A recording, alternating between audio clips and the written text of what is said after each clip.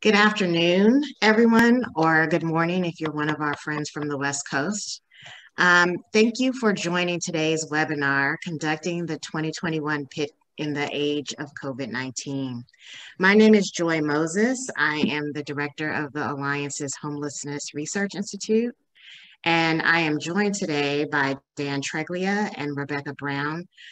Both are professors at the University of Pennsylvania, and they have authored a recent report similarly titled Conducting an Unsheltered Point-in-Time Count During the COVID-19 Pandemic, which can currently be found on the Alliance's website. We'll also put a link to that report in the chat momentarily. We recognize definitely that these are unprecedented times for your work. Depending on the circumstances of your community, unsheltered numbers may be growing as the recession pushes more people into poverty, and social distancing concerns place constraints on indoor spaces. Thus, there remains a need to continue to track the size of the unsheltered population. However, protecting the health of people experiencing homelessness, volunteers, and staff is also an overwhelming concern, as many localities across the country experience spiking COVID-19 case numbers. Necessarily, CoCs are and have been making difficult decisions about how to handle their 2021 counts. And today's session is designed to continue that discussion and provide information sharing opportunities around recent HUD guidance and shifts in the way that we anticipate the count will happen this year. Before we start, I would like to encourage you to ask questions throughout the session using the Q&A box on your screen. I also want to highlight that we're going to, I guess at this point, ask a couple of brief poll questions. We want to know what's on your mind right now and the things that are being experienced in your COC. So you should see the first Q&A question appear on your screen. We're going to give you a few moments to answer that question, and then we'll shift to a second question, and then start the session. And thank you for doing that. This is very helpful for us.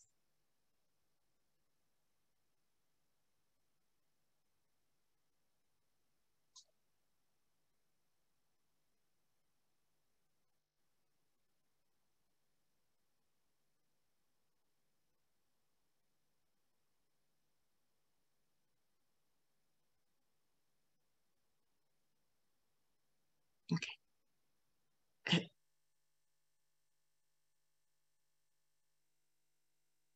Okay. And we're going to go through another slight pause as we ask a second question. So we appreciate your patience with the slight dead air at the beginning of the session. We will actually speak during the course of the session, but we'll just do the second polling question.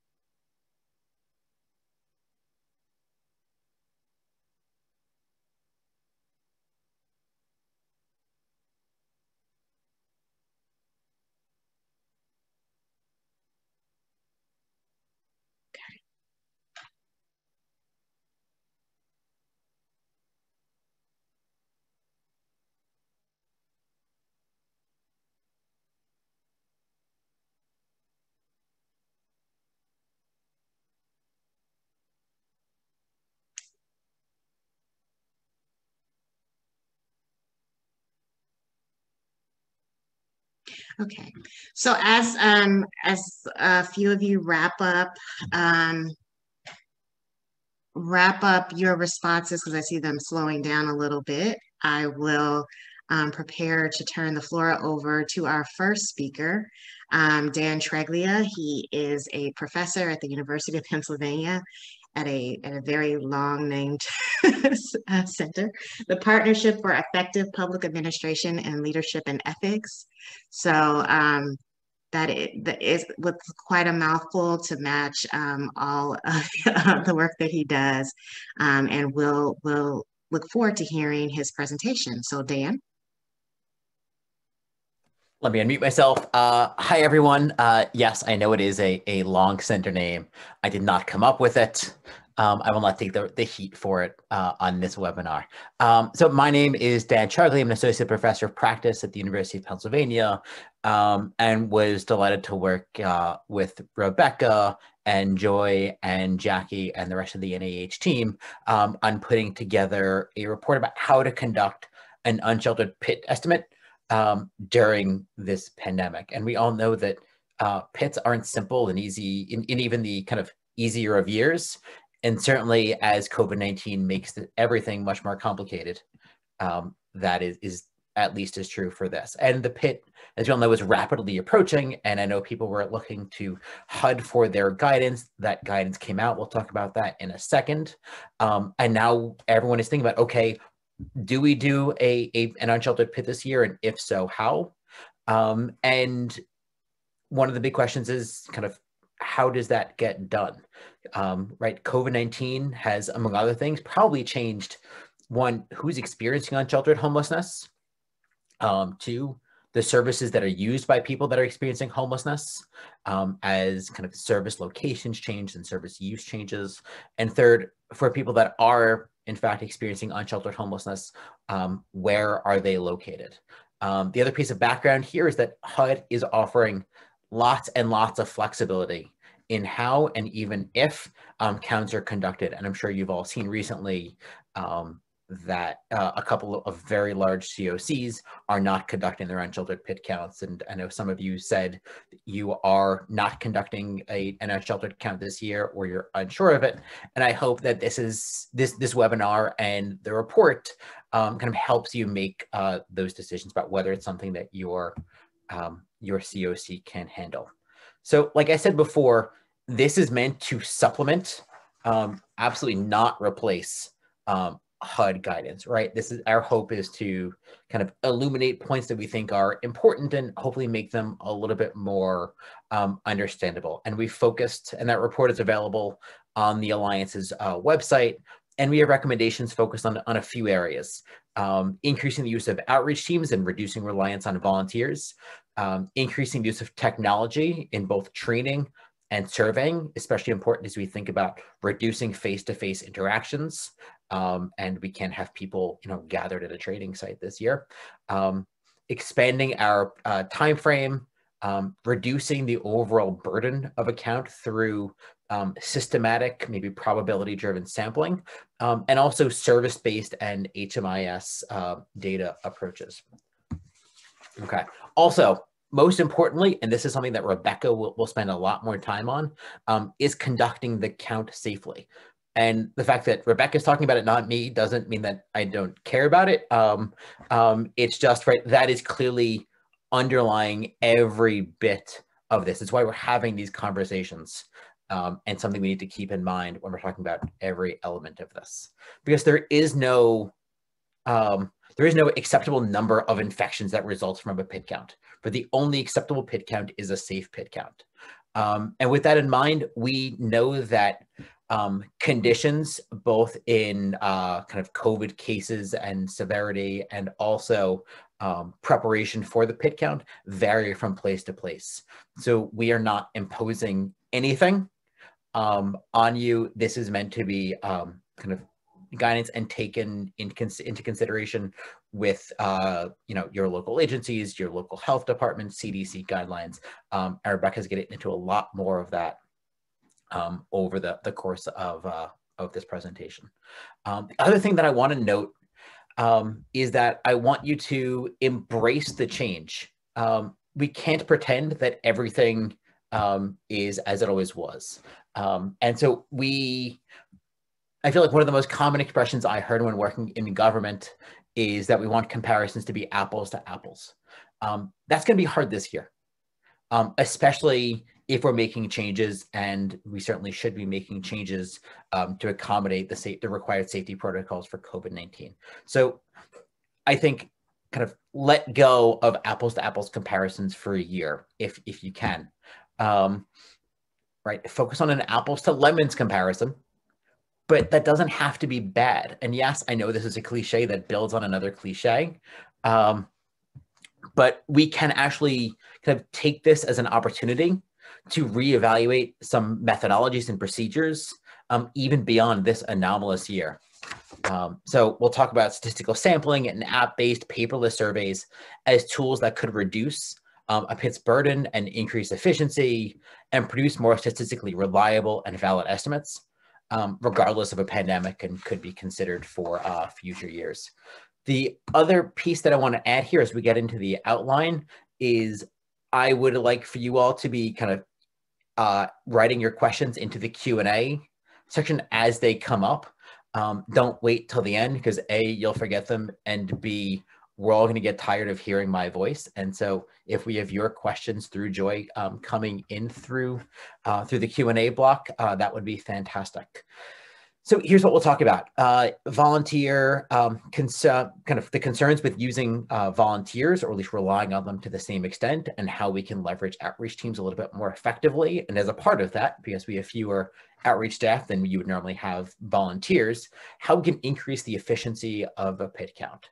And specifically focused on a street-based count here, but we'll get to service-based and HMIS approaches later on. So for the street counts, we're talking about observation-based counts and abbreviated surveys, expanding the PIT timeframe, and those are all exceptions that HUD has made for this year, and also expanding the use of app-based surveys. Okay, and then we have to make adjustments to training enumerators, because we can't do that the way we usually do it. We'll talk about sampling in some depth. Then we'll move on to our other approaches, the service-based counts and using administrative data, HMIS, or other outreach data that's incorporated into or used by the agency, even if it is not technically an HMIS.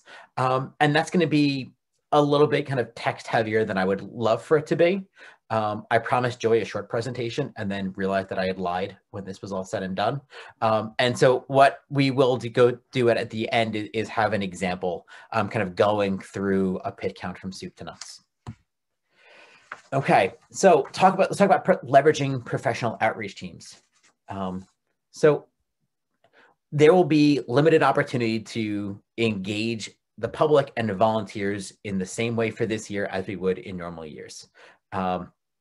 Right, for one, if your community has a stay-at-home order or is in any way limiting kind of the ability of people to go out, or perhaps has curfews or something along those lines, public engagement, bringing out volunteers might not be an option.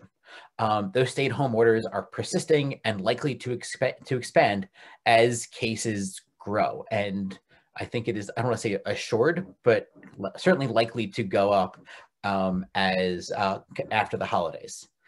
You also might have volunteers that are wary of participating. Many volunteers are likely to be part of high-risk populations, but regardless of that, even if your volunteers are not part of a high-risk population, I think one of the things that we've learned over the course of this pandemic is that everyone is susceptible to having severe adverse outcomes, and even someone who doesn't could spread it to others. And so we need to be very careful of that. Okay. And normal volunteer-based procedures that we would normally do are unsafe this year, right? Normal PIT procedures often require volunteers to be trained and staged at a single or multiple training sites with hundreds of other volunteers, or share cars with other volunteers and walk kind of maybe for a long time, you know, within a few feet of each other, within a couple of feet of each other, and then maybe get close to somebody.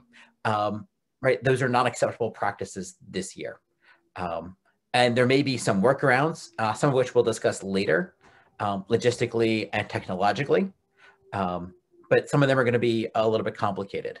And because of that, you are likely to see a reduction in your volunteers. So even if you go ahead with a volunteer-based approach, you're likely to see a drop-off in the number of volunteers showing up, number one, and number two, you may have more of a drop-off from volunteer registration to kind of who shows up on that night than you would in most years. And the last thing you want to be doing on that pit night is rearranging teams and scrambling to try to make everything work.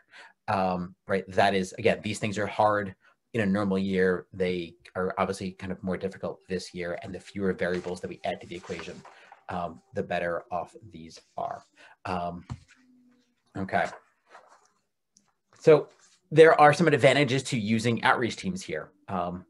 There are, first, they're already scheduled and they are kind of right on staff. So you can accurately anticipate your available resources. So even if it takes longer than it would if you're using volunteers, you know how many people you'll get each night. Second, outreach teams are already engaging with people that are on the streets. So those interactions should be happening anyway, and these are outreach teams that are practiced or should be practiced at doing this safely. Third, outreach teams should already have the necessary PPE like masks, gloves, face shields, hand sanitizers that you probably don't have enough for all of your volunteers if you were going to go with a volunteer-based approach. There are some, I think, good reasons and compelling reasons to me to leverage up your professional outreach teams.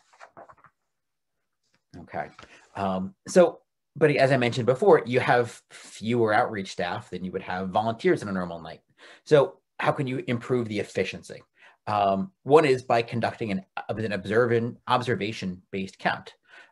This allows for more efficient coverage because you can walk through areas more quickly if you're not stopping to engage people, right? I know many communities also drive through areas. And again, that's something that can be used as well. There are obviously some downsides to driving. And then if someone's, let's say, sleeping or hunkered down on the other side of a parked car, on the sidewalk side of a parked car, they could be missed through a windshield survey. And the other benefit of an observation-based count is that this limits the interactions between enumerators and respondents or people that are homeless. There are, of course, trade-offs here, and this is a game of trade-offs. But one, you're making assumptions based on appearance, and we all know that assumptions can be misleading. But again, that is just kind of one of the trade-offs here. Second, there is a risk of duplication. This can be mitigated by kind of structuring your count in such a way that you're not counting kind of areas where people kind of go between on consecutive nights or on multiple nights, and that you try to conduct your count in as quick a time frame as possible.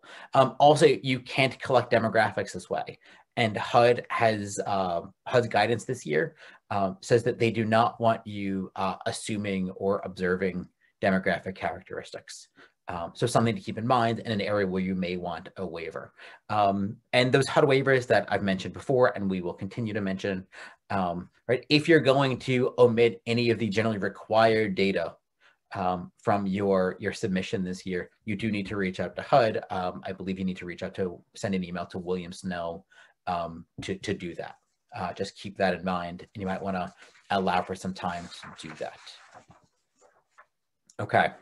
One of the other options is abbreviated surveys. So if you do conduct surveys, and HUD's website does have some links to abbreviated surveys, that allows you to ascertain housing status a little more precisely than just an observation based count would do. And second, it allows you opportunities to deduplicate, either by gathering some pieces of information or by asking whether or not someone's been asked these questions before. But I think the overwhelming point from us and from HUD is that's it. Do not use this year's PIT as the opportunity to gather as much information as you can about people. We want to limit it to just kind of understanding the scope of homelessness generally. Okay, third, we can expand the time frame of the count. So usually HUD allows for these counts to go on for up to 7 days. This year that has been expanded to 14 days. That requires a lot of plan. So one, that is a godsend, but also it requires diligent planning to be done well. Make sure you're covering distinct geographic areas on each night and do so in a way that minimizes the chance that people move between areas covered on different nights.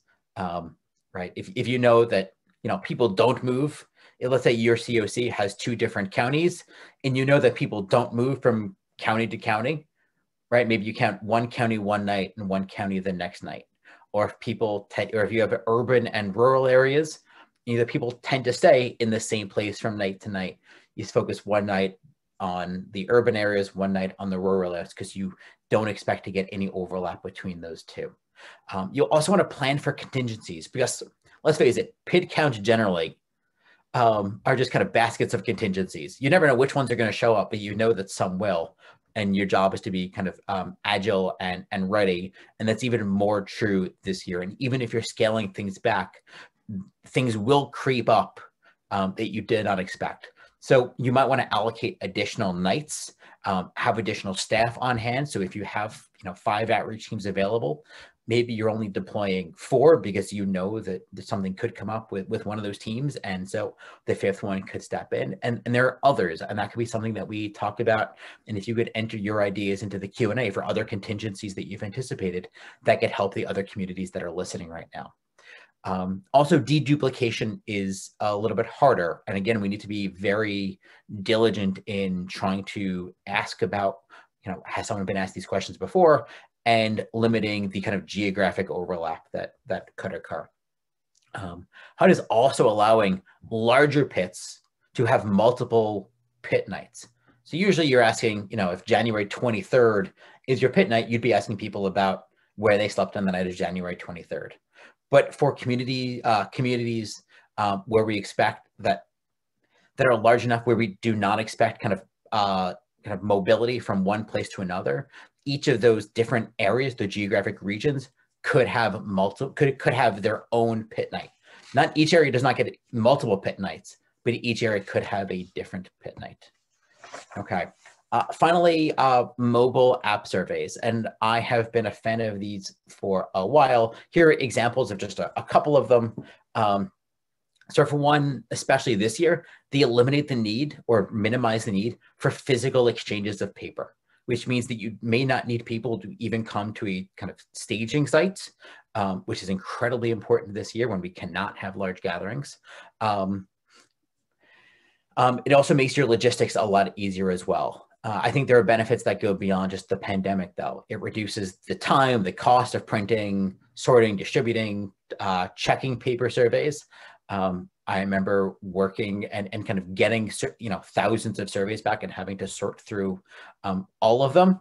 And if you've ever done this, I know it's the bane of your existence, as it was mine.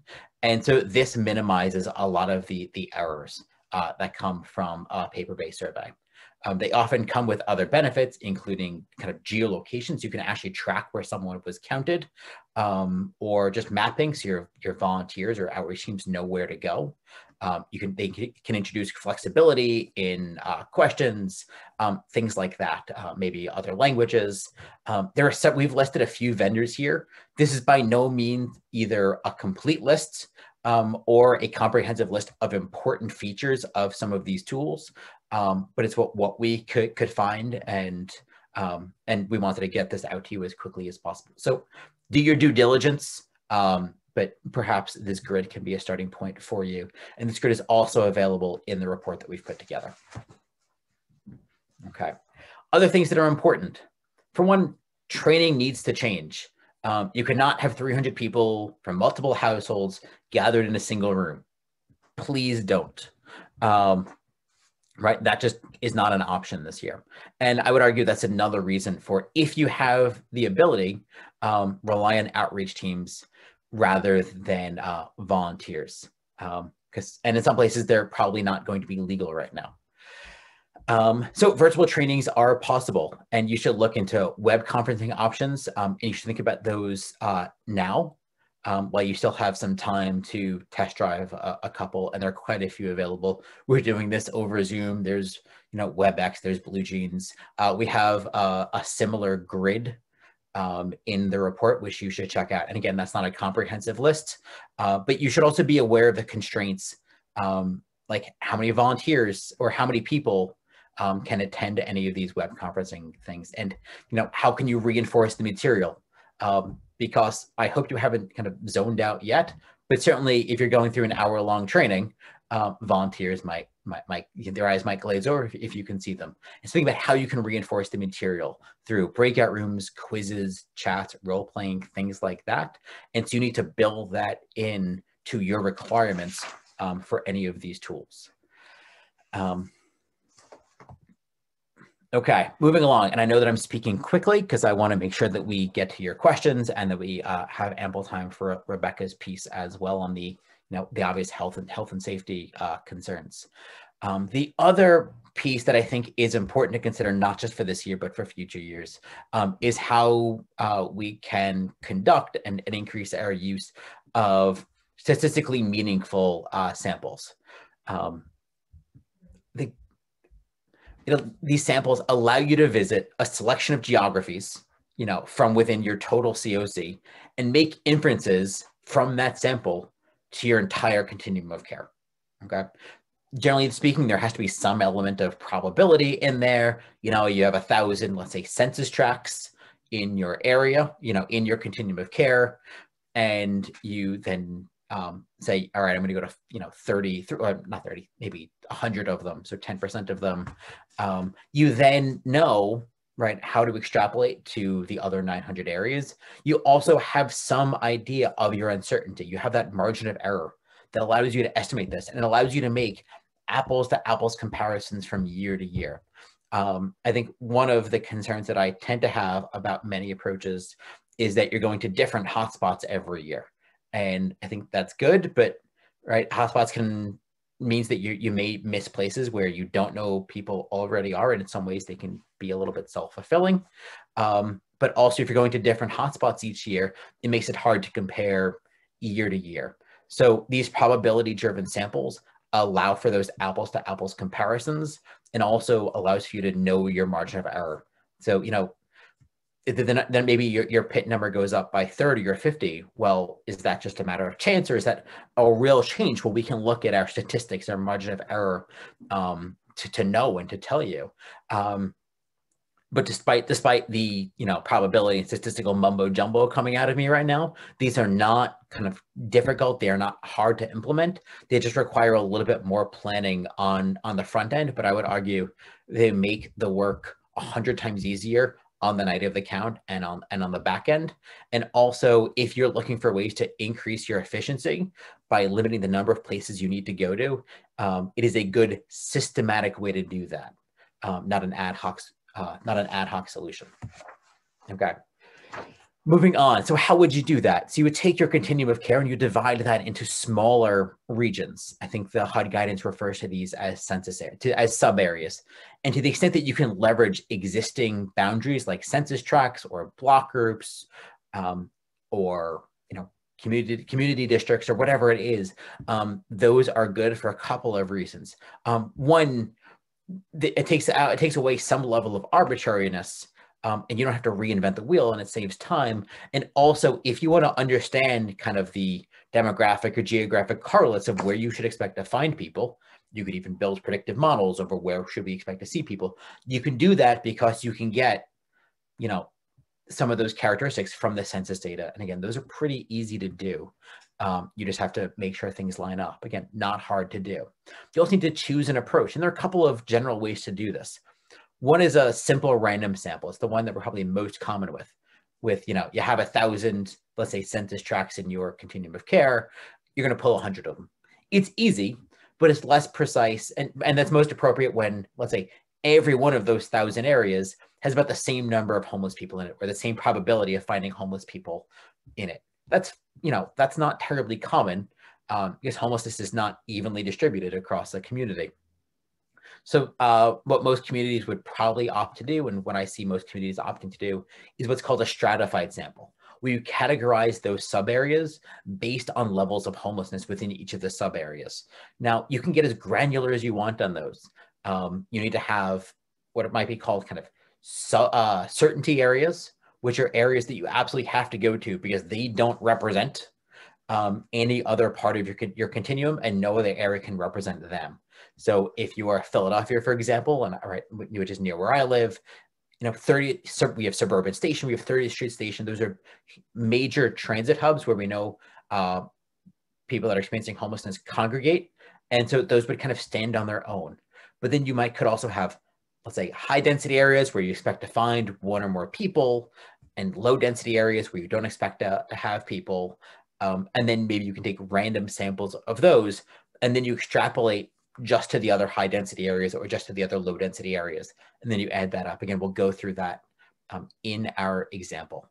And then you determine your sample sizes. You go to as many high density areas as you can, but this is more art than science, because you want to, right, the more areas you go to, the more precise your estimate.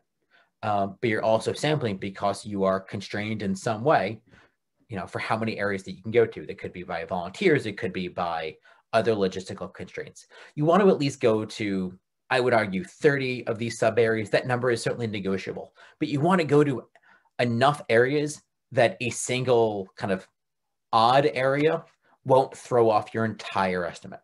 That, if you go to 15 areas, if one of those areas has a lot of people, that would really throw off your estimate. But if you go to 50, that one aberrant area is going to have much less of an impact, and that's important. And so again, you're just trying to strike that balance. And then you calculate your results. And so you create a weighting factor based on just how many areas do you go to as a total, versus how many areas are in that category. So let's say we have a total of 60 low density areas, and we sampled 20 of them. So our weighting factor is just 60 divided by 20. So our weighting factor is 3. And now let's pretend after the count that we found 15 people in those low density areas. Well, 15 times our weighting factor of 3 is 45. Fantastic. There's our low density total estimate. And you would then add that to your high density estimate, your certainty estimate, things like that.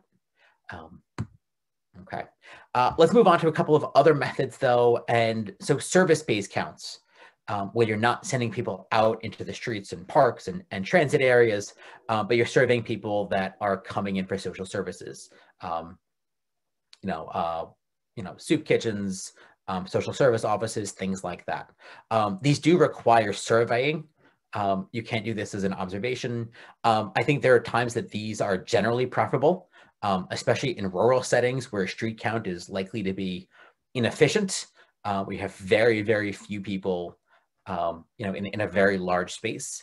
They're also especially useful in counting or estimating the scope of hard to count populations. I know they're especially important for our youth counts.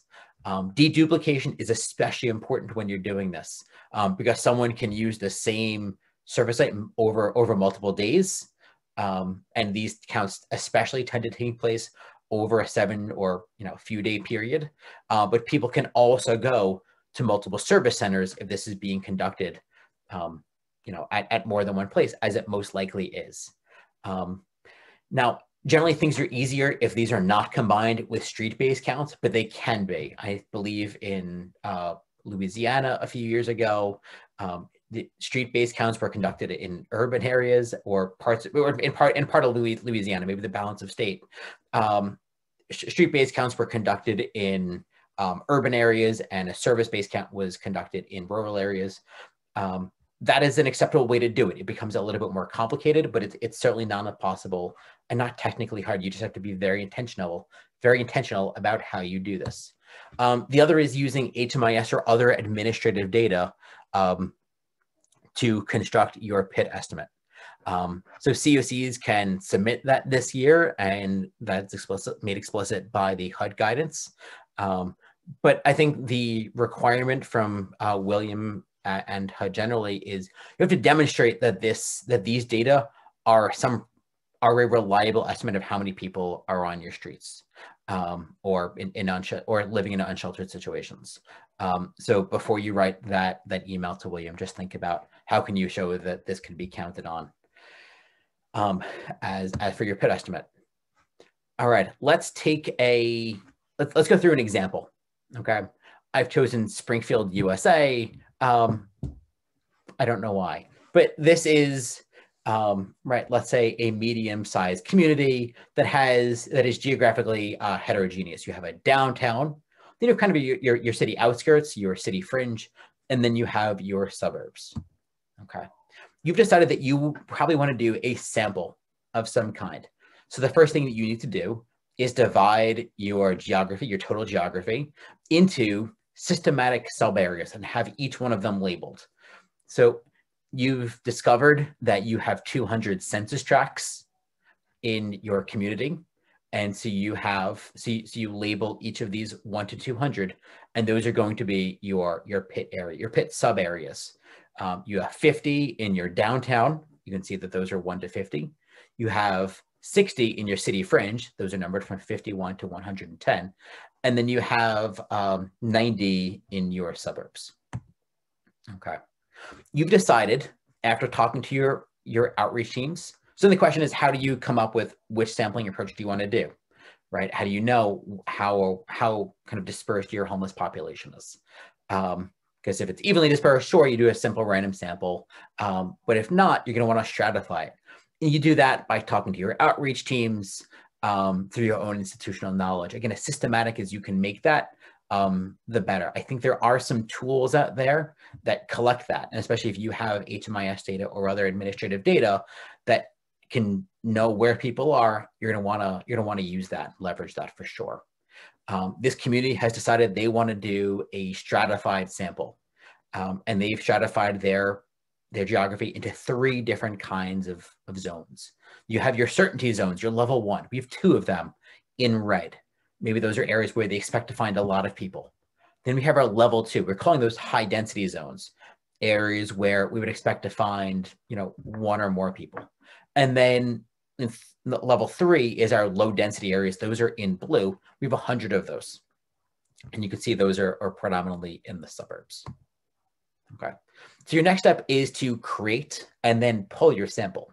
So you're going to go to all of your certainty zones, right? Those are certainty after all. And then you're going to take random samples of your high density and low density zones. So we're going to go to 30 of our 98 low density zones and 32 of our 30 of our 98 high density zones, and then 32 of our 100 low density zones. Okay. And then what you need to do, and I mentioned this earlier, is you need to think about kind of which areas are you going to send to which teams and which areas will be covered on which night. And you want to be systematic about this and intentional about it, so everyone knows their assignments. So let's say that January 23rd is your pit night. And really, you should be conducting not an observation-based count over 4 nights. You should be, right, if you're doing it over multiple nights, you should be conducting surveying over multiple nights. I wish I'd changed this in advance. But, right, to make sure that you're not duplicating across nights and across geographies. And let's say that you have, right, so 4 nights to do this and 4 outreach teams, and you're grouping similar areas together. And I don't have a slide kind of lining this up, but if you look in the report, you can see that what we did is we tried to put urban areas together and rural areas together. So to minimize the amount of geographic overlap and reduce the probability that we have a duplicated count. Okay, and then how do we compile results? Okay, so let's pretend that these are our counts. We found 41 people in our certainty areas, 17 people in our high density areas, and 2 people in our low density areas. Okay, well, we're gonna wanna do some extrapolations here. Okay, well, luckily, we have, we're doing 1 for 1 for our certainty areas, right? There's no extrapolation there because we're going to all of them. So those 41 people just count for 41 people. For our high density areas though, well, we went to 30 of our 98. So that gives us a weighting factor of 3.3. So we multiply our 17 by our 3.3, and that tells us that we have 56 people in all of our high density areas, right? Again, that goes from our sample of 17 to our total of 56.1. And then for low density areas, we had 2 there. Again, we didn't have many because we don't expect to have many people in low density areas, but lo and behold, we had people where we didn't expect to have people. And that's not terribly uncommon. So our weighting factor there is 100 divided by 32. So it's 3.125. And we only had a full estimate of 6.25 people in our low density areas. So our PIT total, right, the number that you're submitting to HUD for your unsheltered count, is just the sum of those. It's our 41 plus our 56.1 plus our 6.25, and that rounds to 103. And that's the mechanics of it. So I think this is not terribly complicated. It just requires a little bit more work on the front end to make sure you're doing it systematically. Okay. I'm sorry. I just wanted to make sure that we moved along at a soon point. Yeah. So with that, I would, sorry, I've spoken for way too long at this point. But I will, my email address is here, and go check out the report. Feel free to contact us. And I know we've got some questions. Yeah, and I think we probably should go ahead and have Rebecca speak about some of the health concerns before we move into the questions. I know she has some important information to share as well, so I don't want us to miss that. Definitely. Rebecca. Thanks, Joy. So my presentation is relatively short, so we should have plenty of time for questions.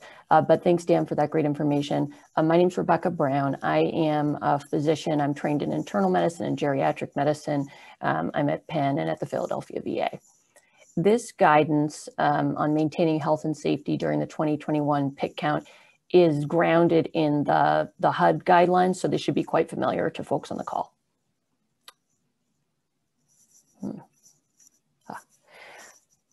So a quick overview, we'll go through 4 main points.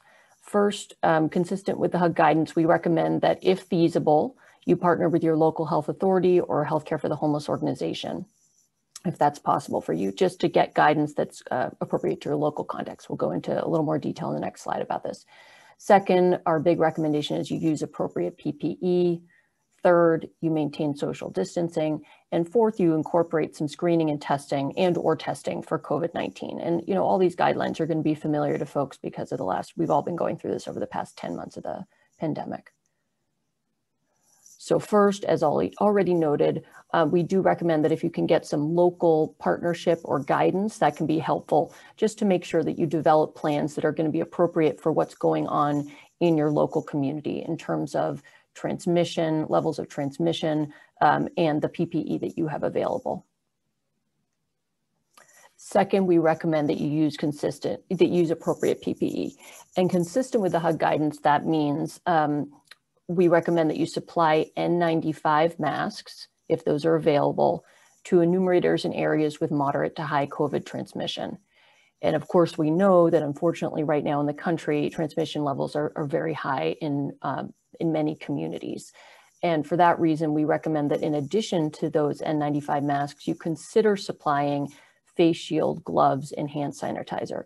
And these additional items, you know, particularly the hand sanitizer, if you're not handing items back and forth between enumerators, that may be less relevant to be using throughout the count, but just to have it available for before the count and at the end. In addition, we recommend that you consider, if this is feasible for you, supplying masks to homeless individuals who are encountered during the count. The third big recommendation is to maintain social distancing. You guys are pros at this. This means at least 6 feet from each other and from individuals whom you encounter who are experiencing homelessness.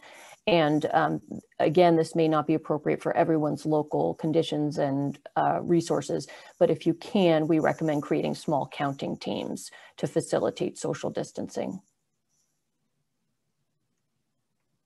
The last main point is to incorporate COVID testing and screening into your procedures.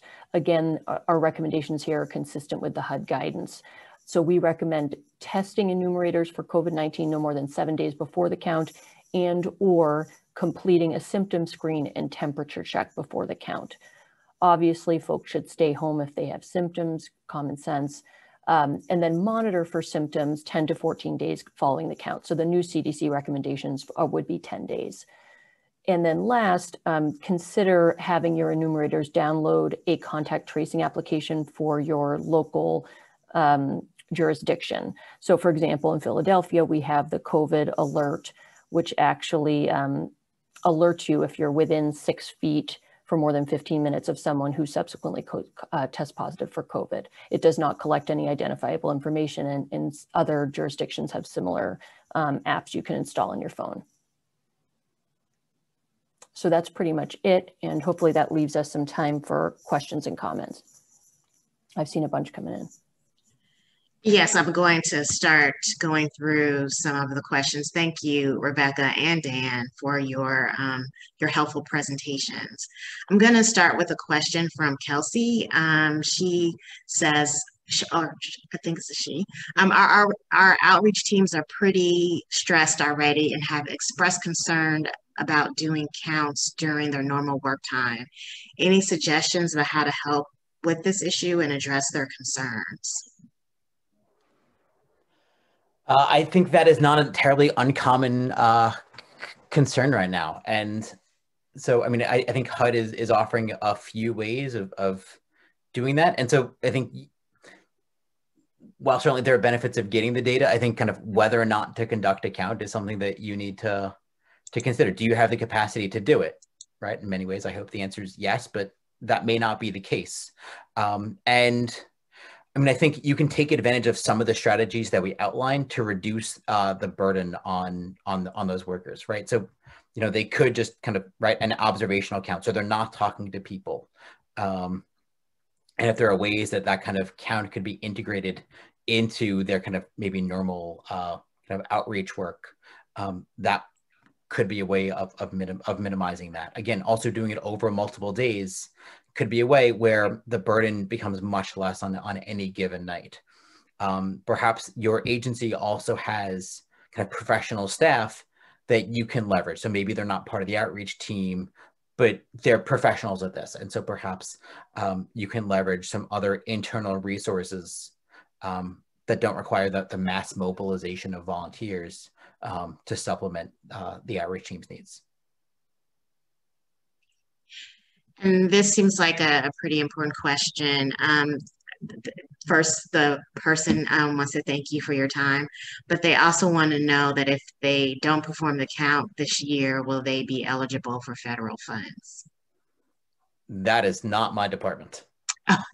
Well, I will say that if you need some sort of waiver for doing the normal pig count, you do need to contact HUD and talk to William Snow there. I put a link in the chat to the HUD guidance, and his contact information is there. So you definitely want to talk to them, but you know, once you get those waivers, of course, you're not going to be penalized by having your funds taken away. So there is a recognition that this is an unusual year, but you do.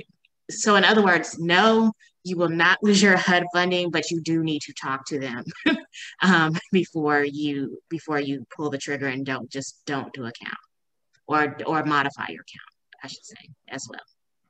Joy, I also wanted to say there's a helpful comment from Aubrey Sittler in the chat that says HUD has said they can't make statements about future competitions. They're legally prohibited from doing so. Yes. Thank you. But they are talking to people about waivers. So definitely, like, the bottom line is talk to them. Yeah. And when in doubt, reach out to them. Yes. Yeah. We had a couple of other questions. Let me pull one up. Sorry about that. There was someone who mentioned that they had developed an alternative for the mobile app, and they said they were thinking about just putting the HUD survey, one of the HUD short surveys, on SurveyMonkey, which is a free software option. And is there any reason not to use that approach? There's no reason not to. I would argue that SurveyMonkey is not as good as some of the kind of other paid services, but it's certainly in a pinch, SurveyMonkey does the job, right? It's not going to come with you know, the geolocation and some integration that would come with using, you know, a product that's custom made for this. But absolutely, there's no reason you can't just use SurveyMonkey, or essentially put your paper survey on, or your abbreviated paper survey or your observation sheet onto SurveyMonkey to get it done that way. And we have a couple of people who are interested in any further insights that you could offer for people who are in rural geographies that might have like diverse localities within a bigger, larger balance of state COC. I know, Dan, you had mentioned some sort of mixture of observation and other approaches, but do you have any other advice?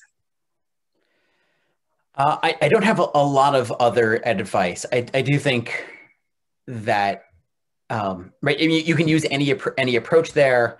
The difficulty in a rural area is not just the kind of geographic inefficiency, because if you can get volunteers or outreach teams out to those areas, great. And so you could do a sample there. Again, you may not have enough outreach teams in an area that's 75 miles away from a major city.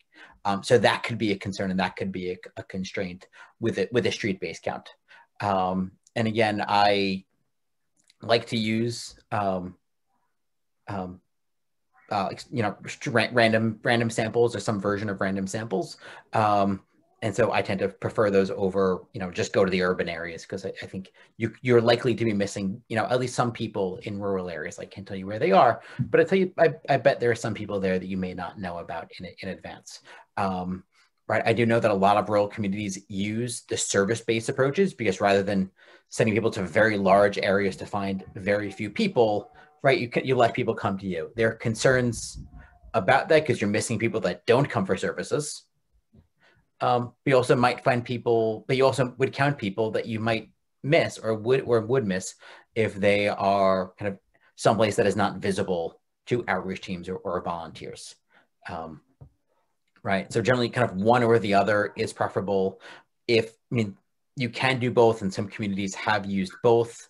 You do a street-based count in your urban area, a service-based count in your rural area. You just want to be very intentional to make sure you're not capturing people in both places. Ask, where did you sleep that night? You were unsheltered. Okay, where were you? Because you don't want to, if someone was counted in the urban street count, and then they go to a rural kind of social service provider, you don't want them captured in both places. You want to ask about where they were on their pet night, for sure. And again, like, none of this is technically complex. It just requires being intentional about every step. So I'll go to another question. So it does seem like a good suggestion to partner with healthcare providers or medical professionals in your community. Rebecca, can you offer some other any other advice about how to set up these relationships and how to make them work? Definitely. So for some places, obviously, in your more urban area, you may be close to a healthcare for the homeless organization. So you could certainly reach out to them if that is relevant to your area. If you don't have that resource, I would say another possibility, and again, unfortunately, this is scarce just because of the way our public health system is funded, but if you are fortunate to have a Department of Public Health in your community, you can look that up and you can reach out to them and kind of partner with them and make sure your guidelines are congruent with HUD.